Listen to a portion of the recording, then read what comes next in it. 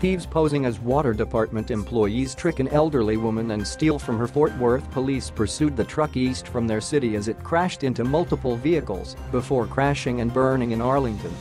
Fort Worth police pursued the truck east from their city as it crashed into multiple vehicles before crashing and burning in Arlington.